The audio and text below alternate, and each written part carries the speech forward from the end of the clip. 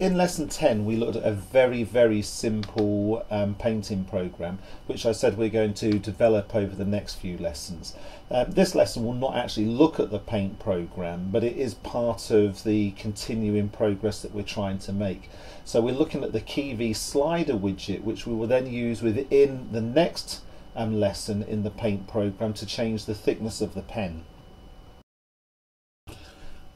In this app and all future apps to do with the simple paint program, we're going to be using a .kv file, and this one is going to be based around the slider widget, and we're going to produce what I've got here.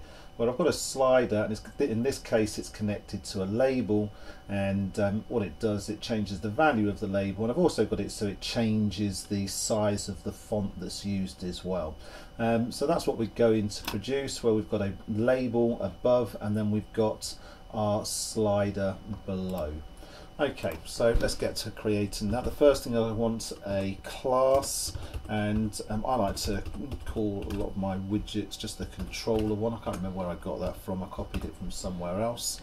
And then what I'm going to do is I'm going to call the constructor for the box layouts, and I'm going to call the super one there. So we've got controller. That's me. Self dot init. Okay, so we are actually going to put a slot for dealing with the movement of the slider, but I'll actually do that afterwards. We'll do this bit first. So I want the class. This is going to be our app class, and remember the app class is the class that interacts with the event loop that listens out for us doing mouse clicks, or in our case moving the slider. So all it's going to do is return an instance of controller. And going on a little bit further than that, I now want to have a window, and that's going to bring up be an instance of my slider app, and then I want to run that app. Okay, so let's go into the widget itself. Let's produce that. So the root widget is controller, and obviously we've just got that from the name here. And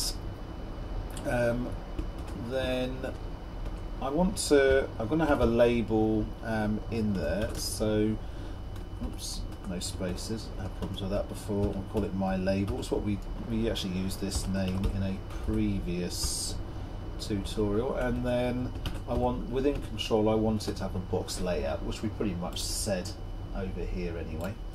And that box layout, I want it to have an orientation of vertical, and then the first thing above, the one at the top, was a label. And that label, because we want to reference it later on within the root widget, remember here we're saying I've got this thing called LBL labeled. It doesn't know what it is, but it's in the it can be accessed from the root part of the widget, in our case controller. So I'm saying, okay, I've got this label, can you give it the ID my label? And here I think now this knows, oh okay, my label refers to this label here. And let's give it some text to start off with. I don't know, move the slider. Okay, so now we're going to have a slider, and I'm going to set a minimum value of 1, a maximum value of 30. You can play around with yourself. And now, how do I deal with what happens? I want to say on value. Okay, that's what we get with the slider. On value, then could you go to the root directory and look for a function which I've called my thickness. It actually doesn't make sense to say my thickness, but I'm actually thinking about what we're going to do in the next app, where we use this same idea to change the thickness of a line. And could you take it along args? Now this actually sends two values. It sends the value of the slider and the name of the slider. It does the value of the slider first, the name second. So that's that bit done. I don't know if it will run the way it is at the moment. I mean, it certainly won't work. So I need to go into this bit here. But let's just have a look, see what happens. Slider. Yeah, we've got a slider, but obviously I just tried to move it. It said, well, where is this?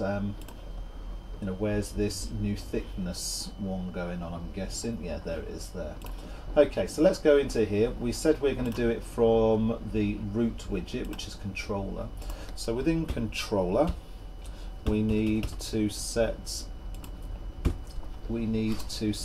up a function called new thickness, which is our slot for the signal that is sent. So new thickness.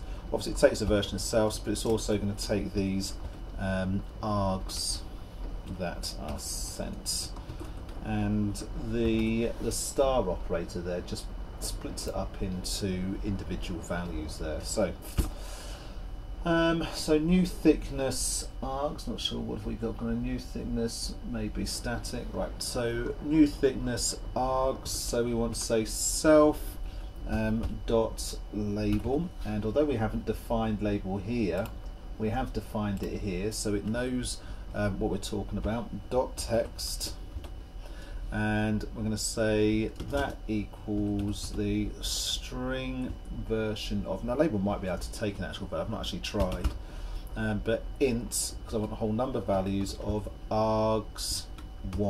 Args1's the value that's sent, and typically it's a floating value here. Now I just want whole number values. Now that will actually work now. We're going to make it do a bit more, so move the slider. So I move the slider and look, we get the values from 1 to 30. Almost there.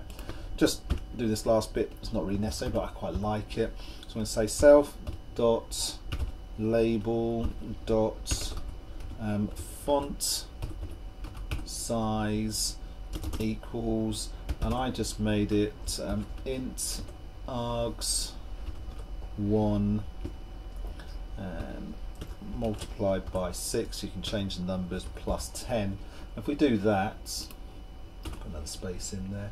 If we do that and we now run it, move the slider, and obviously it's getting bigger at the same time as well.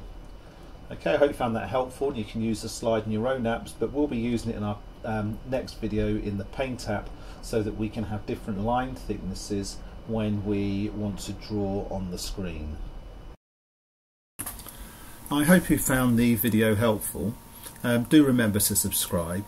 I've put a link to the code that I've used in the tutorial in the description below. Stay in infield with Winfield.